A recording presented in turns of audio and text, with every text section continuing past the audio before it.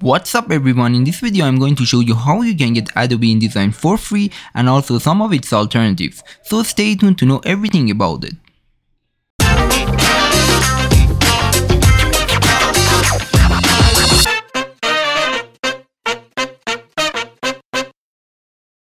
The first method you can get Adobe InDesign for free is through the 7-day free trial. In this free trial, everything including the updates are available and you can use all of the features of Adobe InDesign. The way you can get the free trial is through the website by clicking on Start Free Trial or on the top on clicking on Free Trial page. Keep in mind that if you are a student or teacher, you can get up to 60% off from Adobe InDesign, and it is about $20 per month, so you get 60% off of that, and I think it's a really good deal.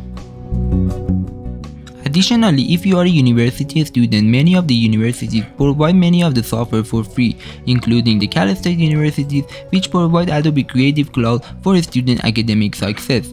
As you can see, this university provides Photoshop, InDesign and many of the other software for free, and this is how I got my Adobe InDesign while I was a student. So make sure to double check with your university if you are a student to see if they provide Adobe InDesign for free or not. However, if you are not a student and want to use Adobe InDesign for professional use, I really recommend you to get the license because it will help the community to become better.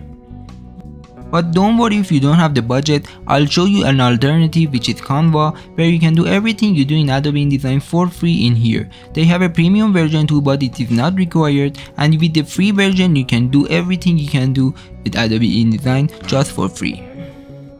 So definitely let me know if you have any question in the comment. Other than this, if you like this video, please consider subscribing to our channel because it will help us grow and create better content in future. Other than this, thank you so much for watching. Have a great day. Don't forget to like and subscribe.